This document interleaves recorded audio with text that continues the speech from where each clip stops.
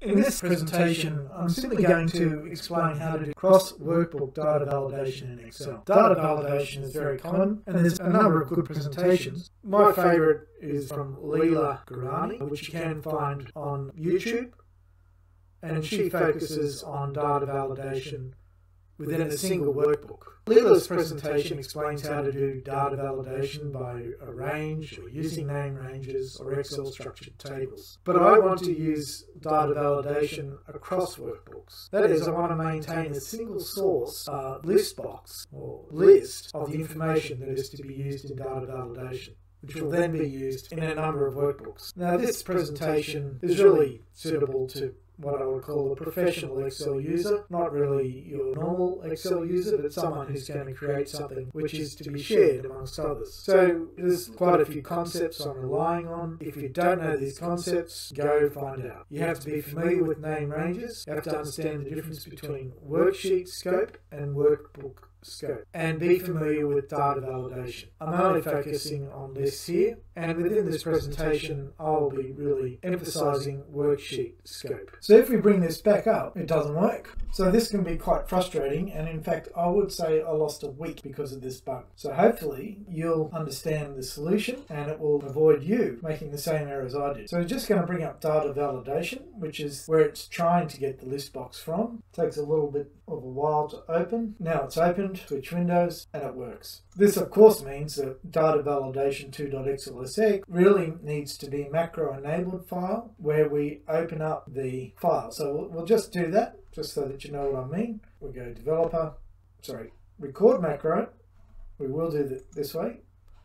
Now we say file, recent, or data validation, and we say stop recording. We go to the macro. We'll just have to bring it onto the screen and we can see what's done. We don't want it. We want it to be run automatically. So workbook, open, and that's it. Now you might want to use alternative ways to open this file so that the path isn't so dependent. We can now delete this.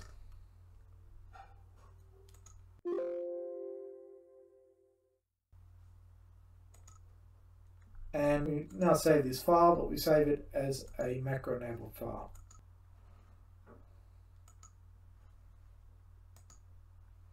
We'll close it, and we'll open it again, and it's opened both files, and now this works. Now, why I'm using worksheet and workbook, I don't like using workbook unless I have to, so I'll just explain why. Blank workbook.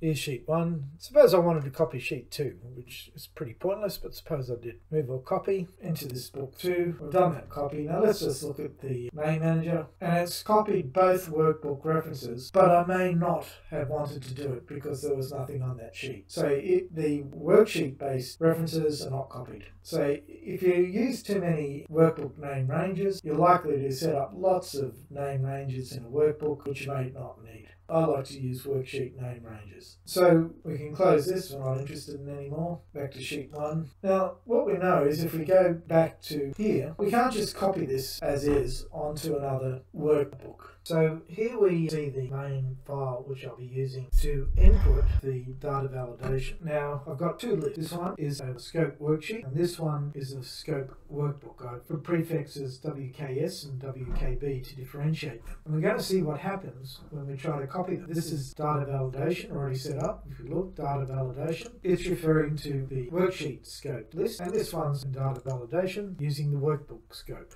Now just to check the scope, formulas, name manager, WK confidence is a scope workbook, WK confidence list is of type data validation. So let's create a new workbook. Go back to the original, and we're just going to copy these two. To keep it pretty, we'll copy that as well. We go view, switch windows, back to book 2, paste it, and look, it all looks pretty good.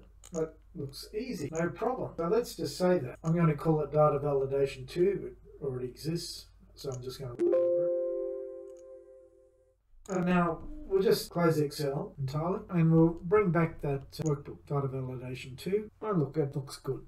Let's go there. Hang on, it's not working. So if we go data, go here, data validation. It says that, but it's confused because it doesn't exist.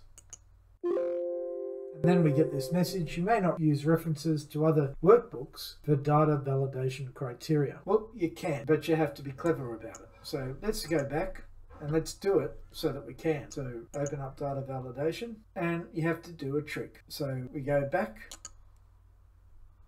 to data validation 2 and we have to create a new name. We'll create a WKS confidence list, and just so that it's got a different name to the original, we'll call it ref.